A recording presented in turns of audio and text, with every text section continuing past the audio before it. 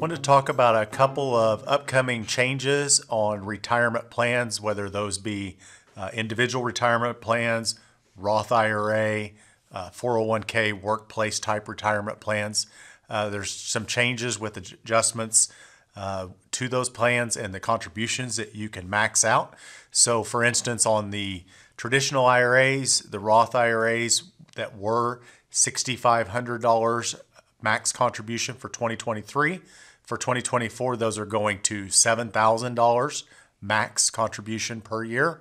And then, of course, if you're over 50, like myself this coming year, you can do an extra $1,000 catch-up contribution to max those contributions out at $8,000. On simple IRAs, a lot of small businesses will have a simple IRA, basically a version of a 401k that's much simpler for those business owners. Last year, you could contribute max $15,500 per year. Those are going to $16,000 per year.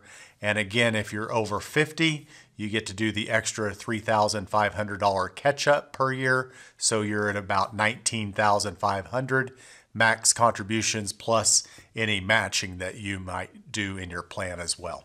On the 401ks that you may hold through a company, those were $22,500 max per year in 2023.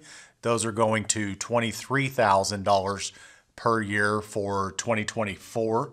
And if you're 50 or older in the coming year, you can do an extra $7,500 per year catch up for a total of $30,500 plus any matching that you might do. On those types of plans, it's a good idea.